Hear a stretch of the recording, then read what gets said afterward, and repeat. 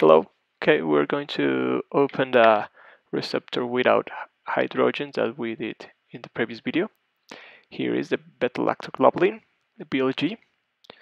Okay, right now we are going to show the surface of the receptor. Here, actions, surface, show. Okay, here it is. Okay, you can see here the calyx of the protein. That is our target in the docking. Well, right now we're going to use tools and write the MS. Okay, it's important that we write instead of the MS just MS in the name here. Okay, right now we name it as rec period MS and then save it. Good, everything is saved. And next we're going to open our terminal and we are going to use dock6. Well, right now I am going to use an environment variable to call dock6. That depends on your computer. Okay, dock6. Okay, here it is. And then we're going to go to the folder that in which we are working here. Okay, enter. Oh, sorry. Enter. Nice. Okay, ls here. Okay, here they are. Okay, we're going to use an instruction called insph period in instruction. Okay, here are the parameters. We typed the name of the receptor here, and then we typed the 4 as maximum SPH radius and 1.7 as minimum SPH radius of the spheres. Okay,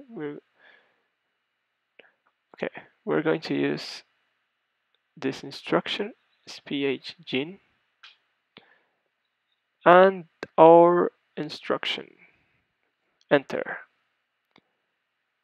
So the program created some new files. Here you can see them. It means that means it's a log. That means that the program worked. And then we're going to open our spheres.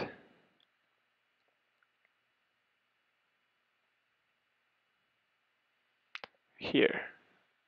Okay, so the spheres that the program found. We are going to use the ones that are in the calyx, which for this case it's just cluster number 1. Well, here you can see all the clusters that are in this protein. Depending on, well, here are all of them as one archive. Okay, right now we are going to open another instruction that's SPH gene cluster. Here we are going to select all of the cluster number 1. This one, that it's inside a calyx. Okay. Here it is. We save it and then we go to a terminal. Okay, we type this command, show spheres, and then it's done. So here we have another file that we can open in Chimera that is going to show us the spheres that we selected here. These are the spheres. Okay, we're going to make them bigger with actions and spheres. Okay, here you can see them. This is the cluster that we're going to use for the docking. It looks good.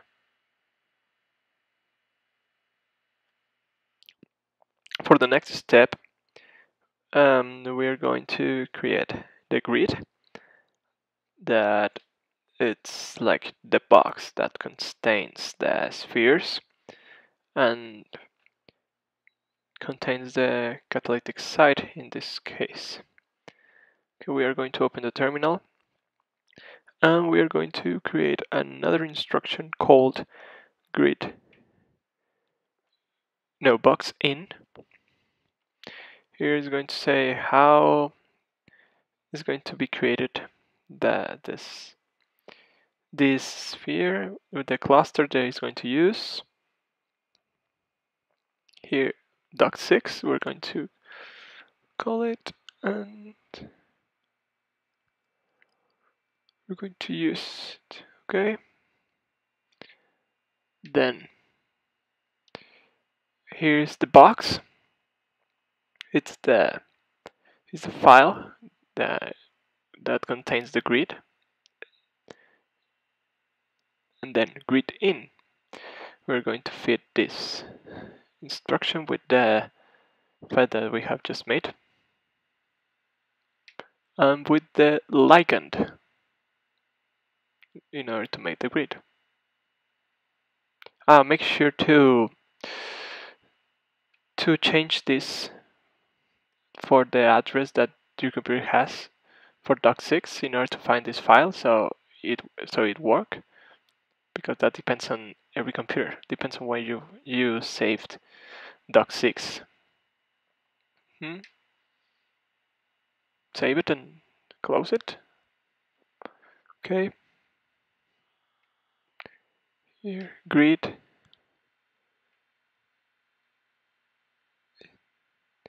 Okay, we're creating the grid. Okay, it's done. Here is the program created 2 files that the docking in future videos is going to use. Okay, thanks for watching this video.